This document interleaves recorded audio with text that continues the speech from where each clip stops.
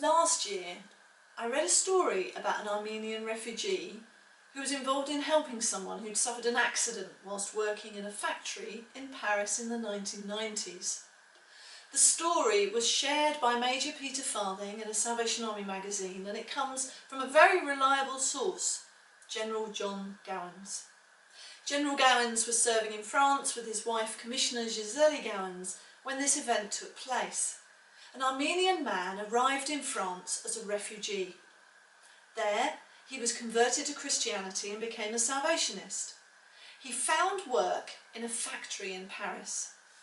One day, workers in one section of the factory heard a terrified shout.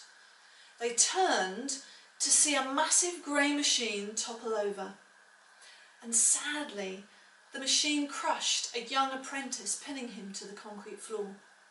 The workers rushed to his side and tried to heave the machine off him, but could not move it. Realising the young man was dying, one of them said, "We should call a priest." "There's no time," another man answered. For a few moments the room was silent. Then someone said, "Let's get the Salvationist." The Armenian Salvationist hurried into the room. He went to the young man and knelt down beside him on the floor. He took the dying man's right hand in his own hand, and then he held up his left arm and clenched his hand as if he was holding an unseen hand. "With this hand," he said, looking at his right hand, "I hold your hand, and with this hand, I hold the hand of God."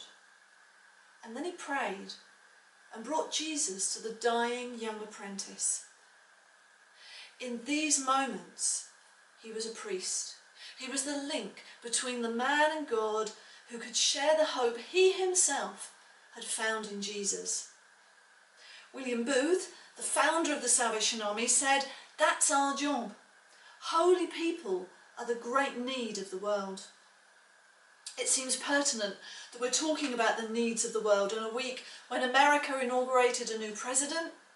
We hit the highest daily total of COVID deaths in England, and we're still living with the impact that this worldwide pandemic is having upon our families and our society.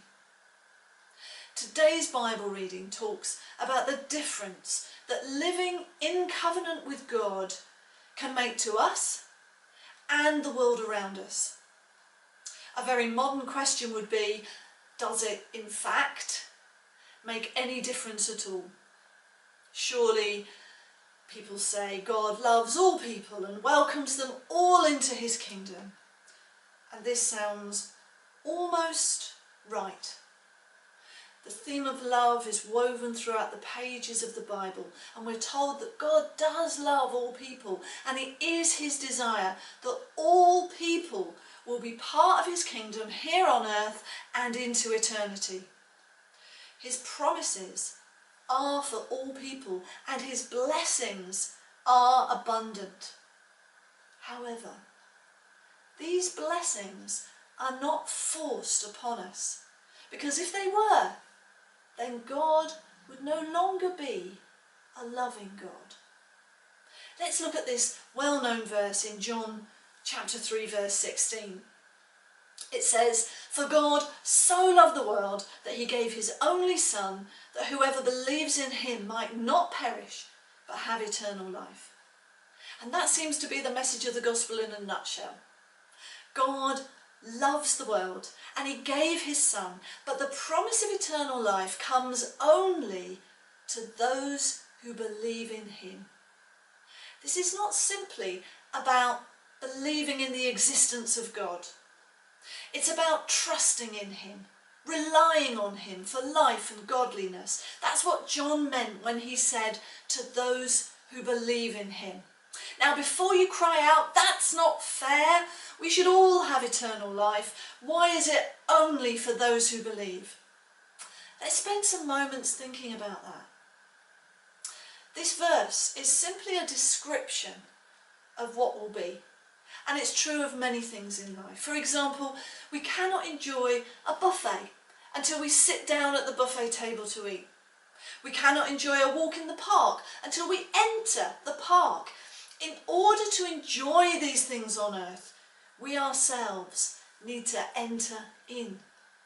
Imagine if I receive an invitation to attend a buffet or go for a walk in the park, but I decide not to go. Should I then say, it's not fair? You enjoyed the buffet and you enjoyed the walk in the park. Why can't I not have that pleasure?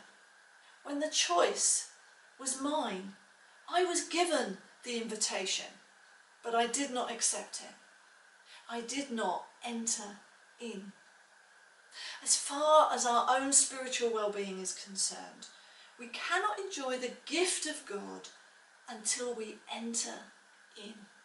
Scripture is clear that God's blessings are abundant, his promises are sure, and his gifts are for all.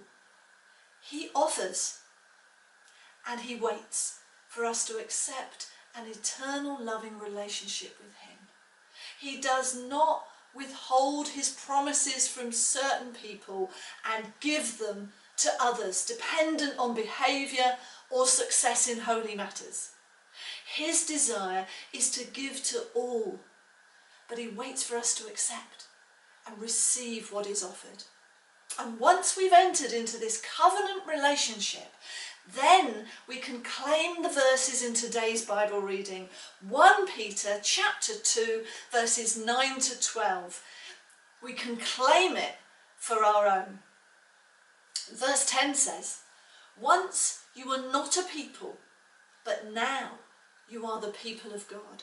And it goes on to say, once you had not received mercy, but now you have received mercy. It's a before and after story. At the end of verse 9 it says, God called you out of darkness into his wonderful light. You have now entered into covenant with God. But he made the first move. Scripture says, while we were still sinners, Christ died for us. That's in Romans chapter 5 verse 8. And like the prodigal son's father, he waits with arms open wide, ready to welcome us home. And when we come towards him, he covers us with a robe. He puts the ring on our finger and new shoes on our feet. This is what we were created for. This is who we truly are. We are a people who belong to God. We are home.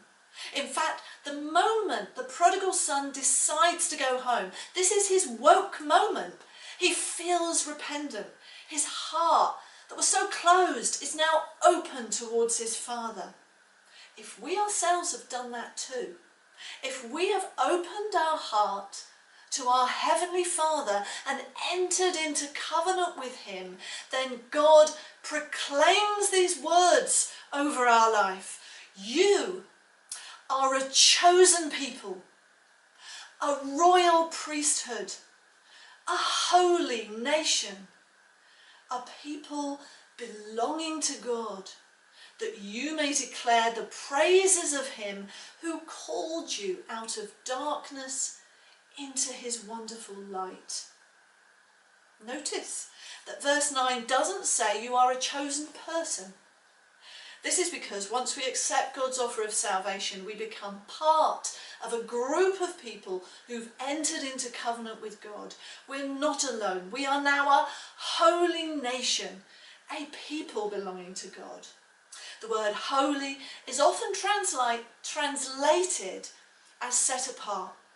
This is why we often feel a bit out of place in the world, like we've got a different way of looking at life. Verse 11 says, dear friends, I urge you as aliens and strangers in the world to abstain from sinful desires which war against your soul. Live such good lives among the pagans that though they accuse you of doing wrong, they may see your good deeds and glorify God on the day that he visits us. It's interesting that Scripture mentions good deeds.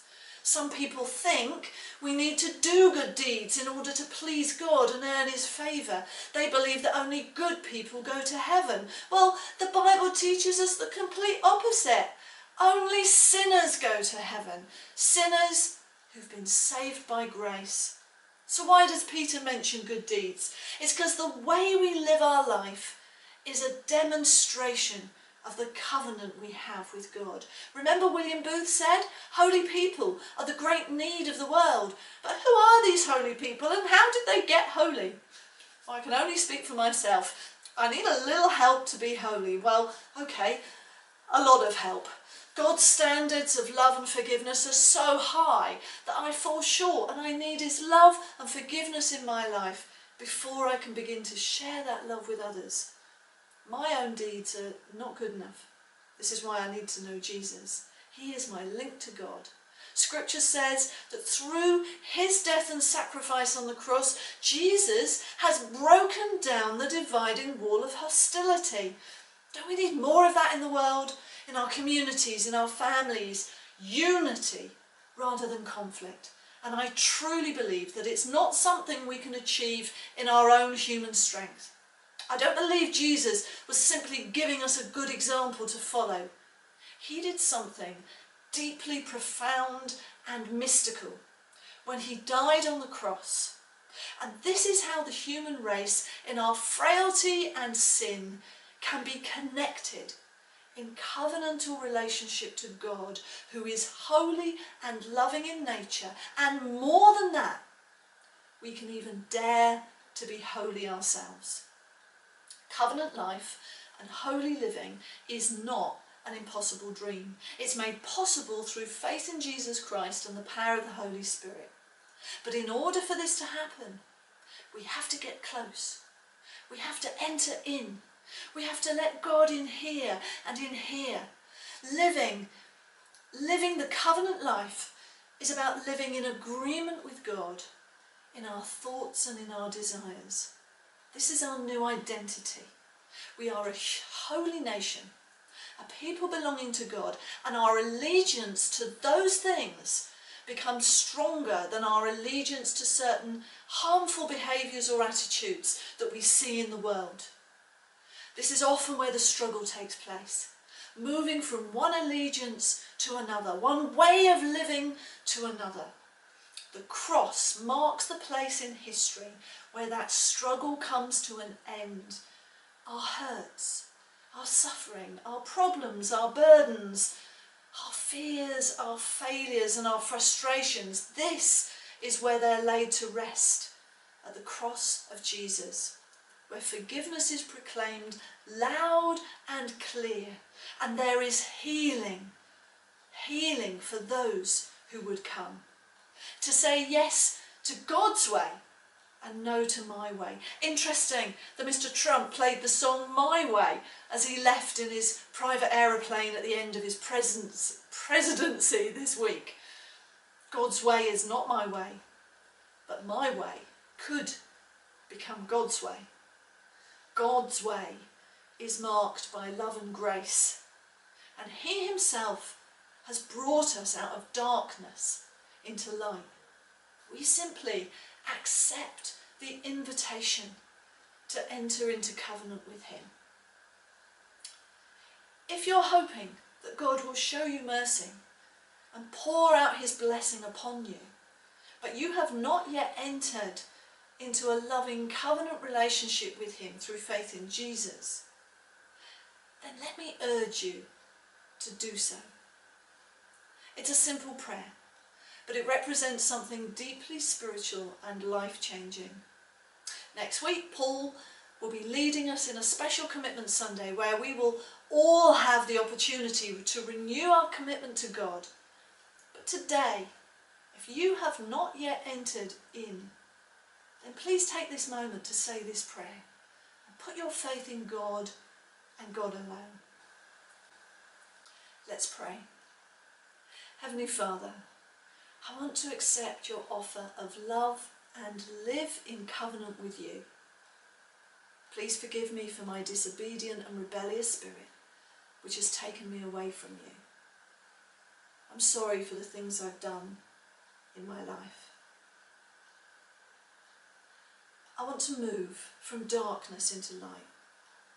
In the name of Jesus, I cut all ties that I have with things that are not holy. I turn away from them and turn towards you, my loving Heavenly Father. I put my faith in the death and resurrection of Jesus.